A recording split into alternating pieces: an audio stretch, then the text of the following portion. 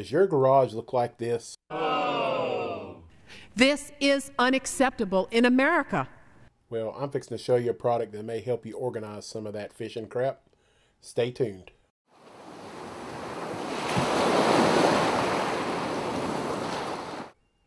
Alright, so what we have here, folks, is the KastKing wall-mounted fishing rod holder.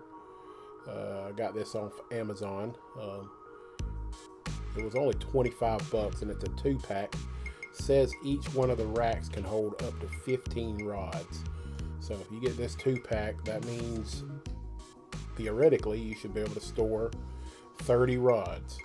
Now, it's a pretty small piece of equipment here, so that's kind of interesting that they say it can hold 30 rods. We'll see what's in the box here. Alright, so we have 2 of the racks themselves.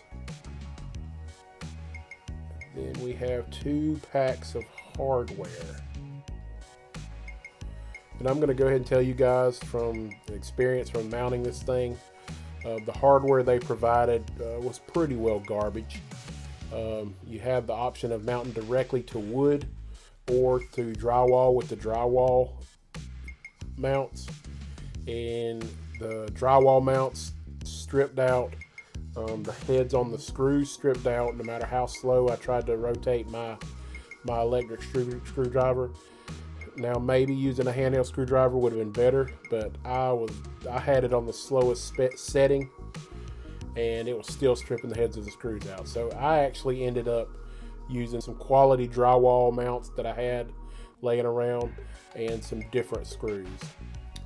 As you can see, it has 3 mounting places, 3 mounting locations to mount it to the wall. So we'll dive right into it, get it mounted to the wall, and see what it looks like. Alright guys, here it is mounted to the wall in my fishing room, if you will. It's pretty nifty.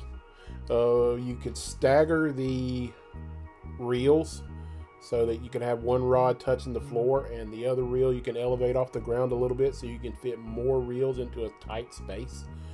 And this rubber material that's on the rack grips the rods pretty effectively. They're not going to come out of there unless you pull them out of there, you know, something like that. Here's a close-up of the rack and how they friction fit in there. Again, I was kind of impressed. They're in there pretty good, folks. They're not going to come out. Like I say, they're in there pretty good. But I was still a little concerned, I guess being paranoid that they could just fall out of there. So on mine, I actually made a minor modification. I drilled a couple of holes, put some screws in there, and then I used just some cheap dollar store bungee cords, and I used those to stretch across the front of the racks, as you see here. And that definitely will keep the rods from ever falling off of there accidentally. I already mentioned the hardware being garbage. You're going to have to get some better hardware to mount it, unless yours comes with better stuff than what mine had.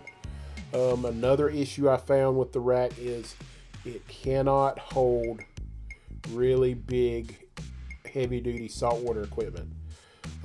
All of your freshwater equipment, light, medium saltwater equipment, no problem. It's going to be able to hold those.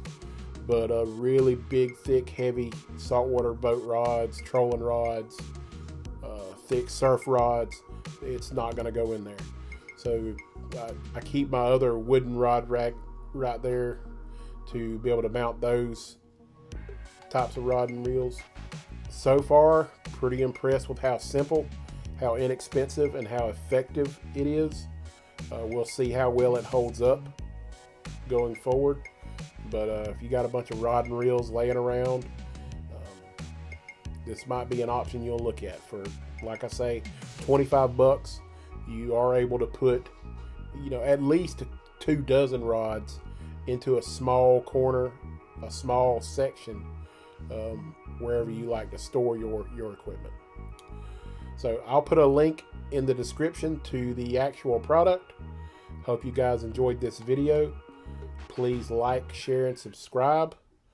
New channel, need all the help we can get. Thanks again for watching. Good luck out there on the water.